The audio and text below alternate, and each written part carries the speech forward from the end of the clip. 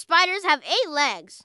Big Questions Quest will answer this for you. Have you ever seen a spider scurry across the wall and thought, why does it have 8 legs? Well, get ready, because we are about to crawl into the world of spiders. Spiders are not insects, as insects only have 6 legs, but spiders.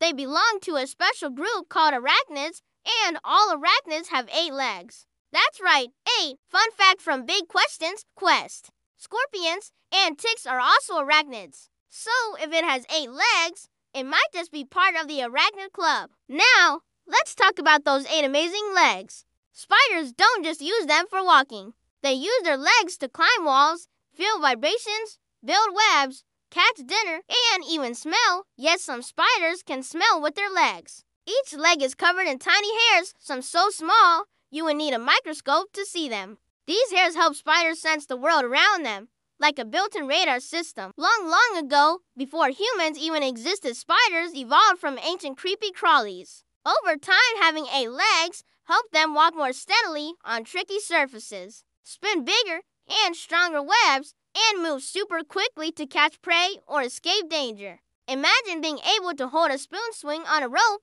and type a message that is a spider life with 8 limbs, doing all kinds of amazing things at the same time. And guess what? Some spiders can even dance with their legs to impress a mate. Check out the peacock spider, a tiny colorful spider that shakes its legs in a fancy dance-off. So the next time you see a spider weaving its web or hanging upside down from a thread, just remember those 8 legs aren't just for walking. They are for exploring, climbing, dancing, and surviving in a world that is both big and small. Because in the world of spiders, 8 legs are better than 6.